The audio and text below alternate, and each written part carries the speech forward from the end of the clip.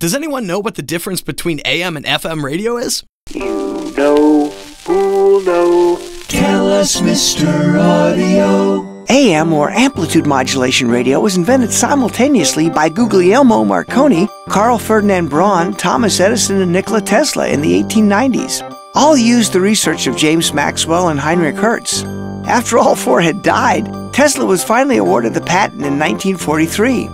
An AM radio receiver detects and amplifies amplitude variations of the carrier frequency, the frequency of the station, which for AM is in the 300 kilohertz to 3 megahertz range.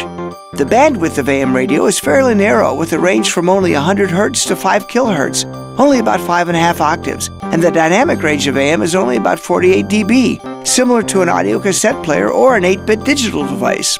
Generally, AM radio transmits a mono signal, although stereo is possible. AM signals can be affected by sunlight, electrical interference from lightning and fluorescent lights, and even buildings. FM, or frequency modulation radio, was invented by Edwin H. Armstrong, who received the patent in 1933.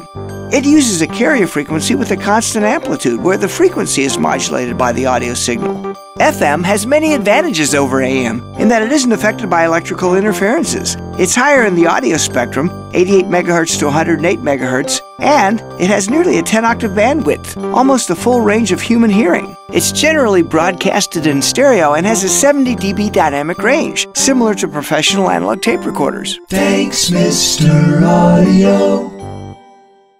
For more interesting facts about sound, visit Mr. Audio at soundimages.com.